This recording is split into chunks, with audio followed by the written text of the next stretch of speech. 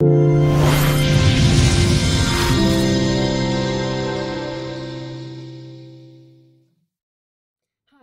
Amy Rose White, integrative psychotherapist, making videos on topics that I love while wearing my favorite sparkly, silly tops.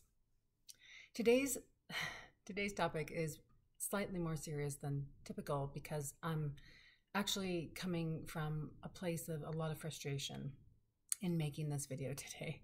I just had it up to here with folks on social media encouraging others to diagnose people as narcissistic, or worse, having narcissistic personality disorder.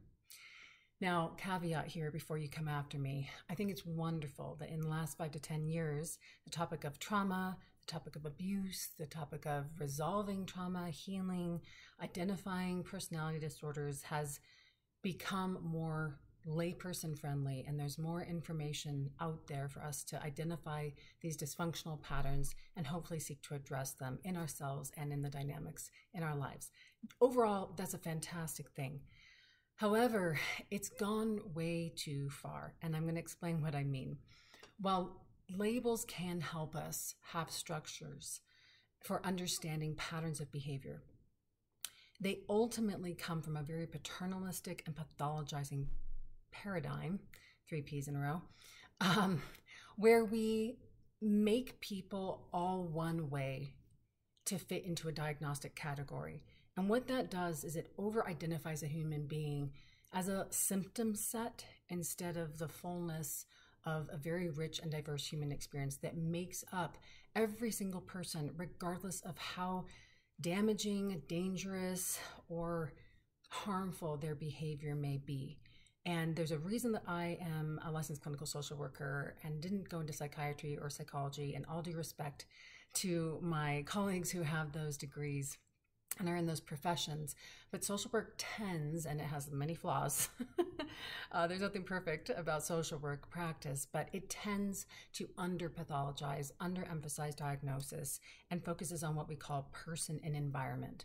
So we look at the totality of systems that people come in, including family systems, gender, cultural, geographical issues, religious influences, etc., over smacking a label on someone's behavior. So let me explain more about why I believe really strongly we need to stop just calling people narcissists, even when we have really harmful experiences with people. For one, besides labeling and reducing people down, when we do that, we encourage the divisiveness that is absolutely overwrought in our culture right now. You know it, I know it. It is us and them, me versus you, the good versus the bad, that side of the aisle versus the other side of the aisle, that country versus this country. And the media has done a fantastic job of encouraging that divide, as in my opinion have politicians on both sides of the aisle, to incite hatred, quite honestly. That's what division is. It's saying I am right and you are wrong fundamentally. And we all know that life is a lot more nuanced than that. There's a lot more gray areas than there are black and white. And the last thing we need right now is for more of us to slap diagnostic, including mental health providers, in my opinion, slapping diagnostic labels, particularly if you're not a licensed mental health provider or clinician of some kind with a lot of training and a lot of background in trauma work. I'll explain in a second why that's important. It's really, really important that we not go around deciding that we know the characterological nature of other people in our environment, because all that does is drive a wedge further from understanding and compassion. And that is what's going to end these wars. I'm not trying to get political here, but we cannot have a more peaceful world that we all seek. We all basically want our kids to be happy and healthy. We want to afford health care. We want to have a safe home to live in. We want to be able to get education at a reasonable price. We want to be able to enjoy time with our families. We want to be able to communicate and contribute in meaningful spiritual communities. These commonalities are almost universal across humankind, in my opinion. So when we start talking about these mental health diagnoses, I think we get further and further from bringing together what I would call unity consciousness, from increasing the level of consciousness that would help us understand that we are more alike than different. And that is how we're going to get through these crazy times that we're in. Another thing that the rise of social media, narcissism channels, and conversations about diagnosing people can be so dangerous in the times that we live in is it actually includes the overdiagnosis and underdiagnosis by healthcare professionals, because we too get swept up in trends. And what I want you to know is that when it comes to narcissistic personality disorder as defined in the DSM, there's my big Bible. Here's my little shorthand version that I use that has all my questions in it. This thing kind of sucks. Okay, most of us that have been mental health professionals for decades, as I have, this is like written by people that aren't necessarily practicing with folks day in, day out, and it falls short. It used to hyperpathologize all kinds of things, including being gay, which is almost universally accepted as not a choice or a mental health disorder. So, this, it talks about one kind of narcissism in there, what we call grandiose narcissism in there. And there are a small percentage of people that meet that criteria and can behave in ways that are really, really harmful and damaging. There's also at least 7 other kinds of narcissistic tendencies, behaviors, patterns that we would call narcissistic personality disorder that don't fall in the DSM, but are very empirically validated. And I'll list some links below to books if you want to read about that stuff. I mean, behind me, don't get me wrong, are lots of books on narcissism, narcissistic family systems, and a variety of other personality disorders that as a mental health professional, I am really, beholden to understanding and being an expert on if I'm going to be effective in my field. However, that doesn't mean that those labels are the sole lens through which we can best help people and understand even our own experience and thrive. Absolutely not. So some mental health professionals don't even know about those other kinds of diagnoses, other kinds of ways of thinking about narcissism, and the overemphasis of one kind of narcissism might help people not understand what other kind of dynamic they're in that's really dangerous or abusive for them, because it doesn't fit the standard textbook definitions. I'm not going to get into all those kinds. You can read the books below, but covert narcissism is one good example. I myself have fallen prey to being in those kinds of dynamics because they are really easy to miss.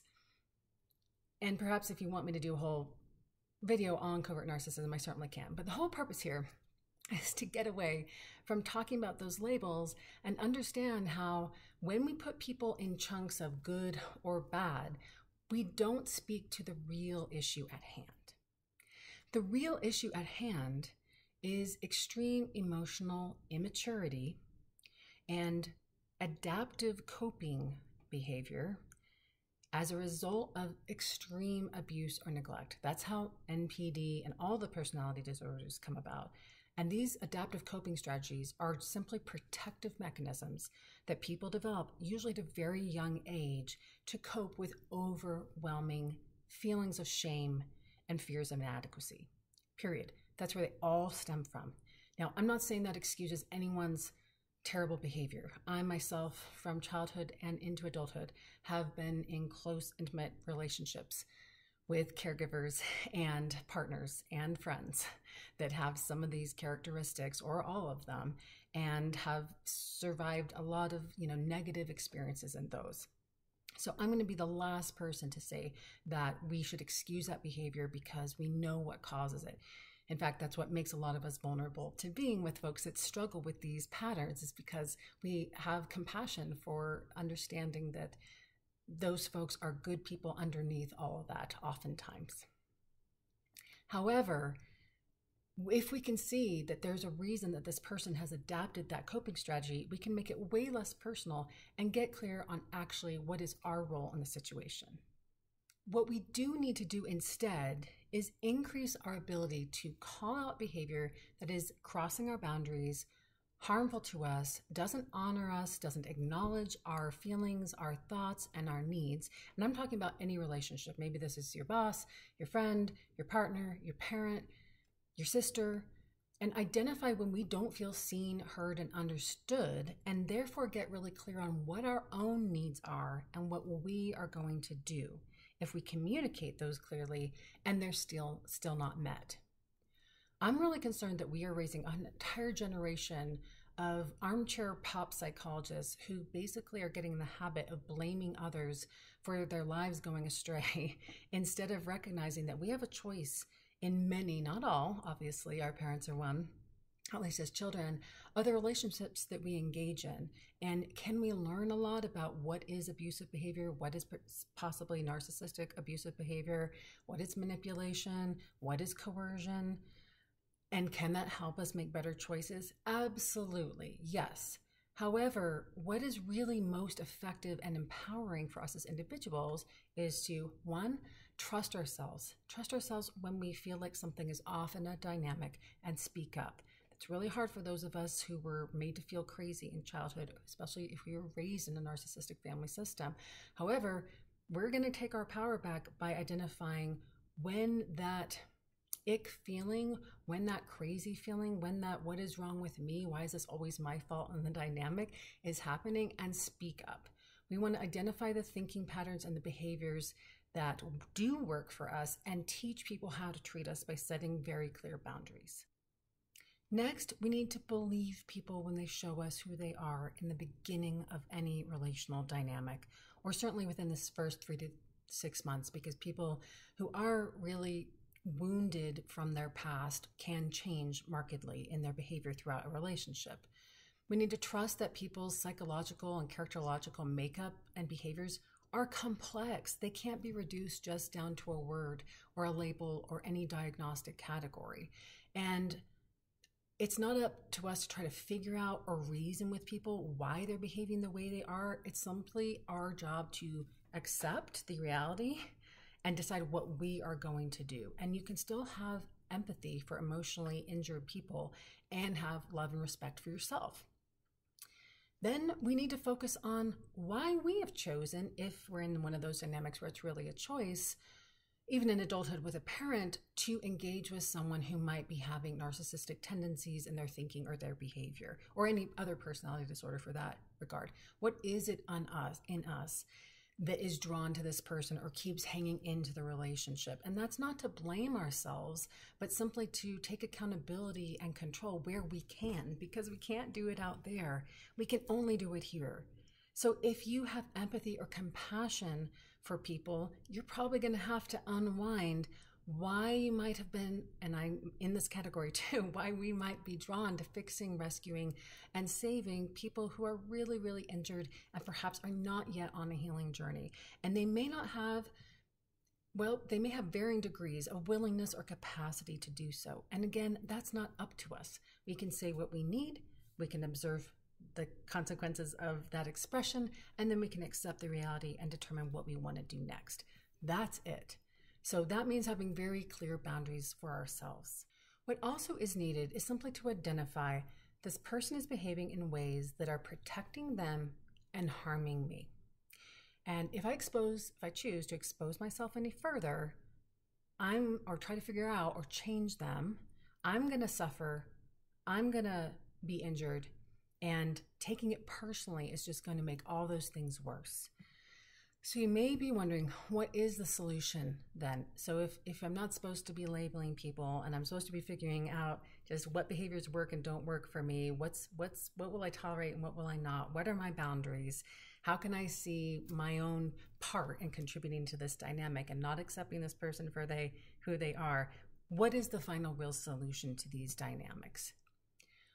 Rather than worrying about if someone meets some diagnostic criteria that honestly in 100 years, this will probably be burned and we'll toss it out and none of it will be relevant because it's a very fluid, imperfect, as I mentioned before, instrument. The solution is love. The solution is always, always, always love.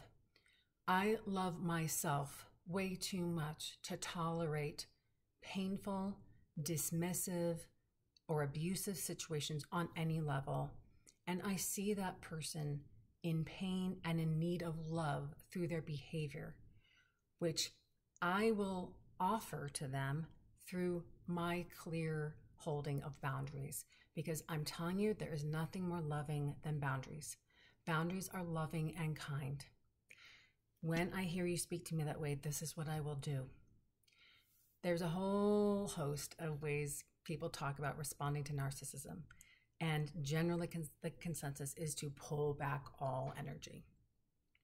I'm not going to go into more of those details today because I recognize that that's not always even possible to do, particularly if you have children with someone who has narcissistic tendencies or any other personality disorder. However, it is possible to say, I love myself and I lovingly will not allow this person to cross my boundaries. I won't allow XYZ, and this is what I'm going to do instead. When we come from a place of love, we recognize that everyone is on their own soul's evolutionary journey. Some people are here, unfortunately, I believe, to be extraordinarily wounded and not heal in this lifetime. That is the reality as a psychotherapist I've had to accept. And it's a bitter pill to swallow because we don't get into these professions not wanting to fix, rescue, and save our fair share of people typically as well. That's something I've had to work on in myself. But some people are. They do have some willingness. They do have some capacity. It's not up to us to determine. It's up to us to focus on our own willingness and capacity to heal the patterns in ourselves. I hope this was helpful. Please let me know what your thoughts are on the proliferation of armchair diagnosis of personality disorders on social media and elsewhere, and what else you'd like me to address. Until next time, may you be happy, may you be safe, may you be well. Bye for now.